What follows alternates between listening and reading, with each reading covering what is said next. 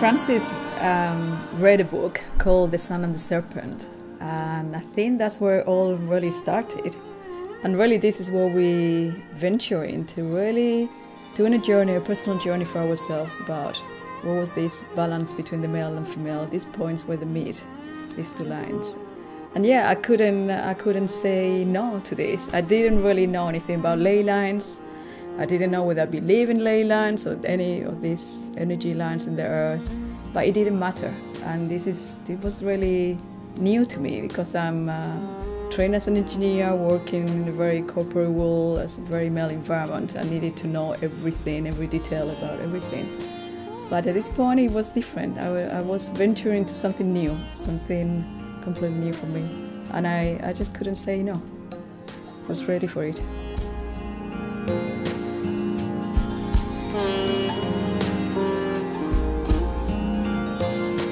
Yeah, my initial part was really, yes, to be there to record the journey of Francis through this pilgrimage from one node to another. Her connection to these earth energies, her response to just connecting to each of these nodes.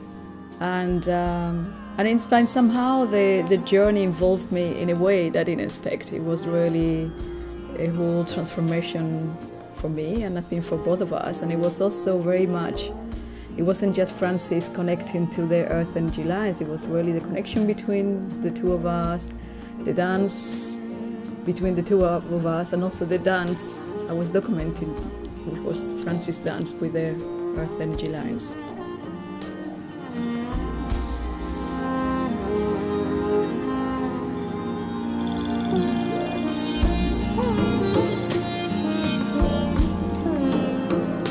But we both were novices. I was a novice as a photographer, photographing a dance, really. And Francis was a novice as a model, being photographed, being seen, doing what she loved to be doing. And yeah, she was going in a meditation, the meditation of the dance, and I was going into the meditation of really capturing what I was seeing, yeah? And there was no judgment. Another side, she wasn't judging what I was doing as a photographer, I wasn't judging what she was doing. And I think that was the magic, really, that made it work.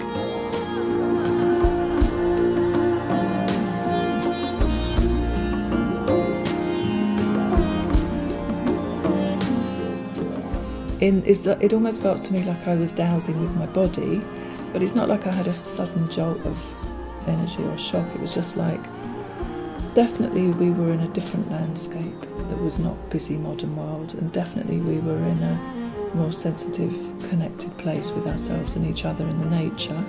Those things are definite.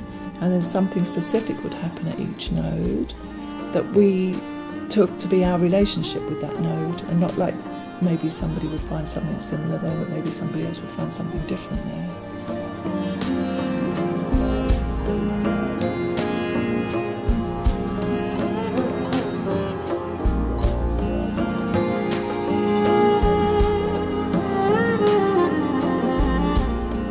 And really this book, The Divine Dance in the Sacred Landscape of Britain, is the result of this journey. It's really... And I kept a journal along the way, so the words in the book are taken from my journal. My journal was many more words than this, but we kind of took out the essence or the themes.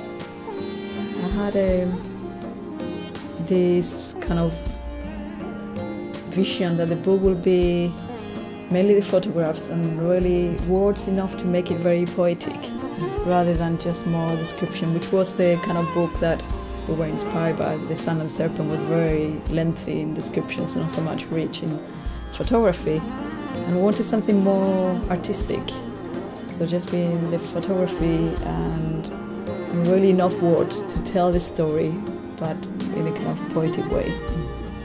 And that's what we have. Yeah.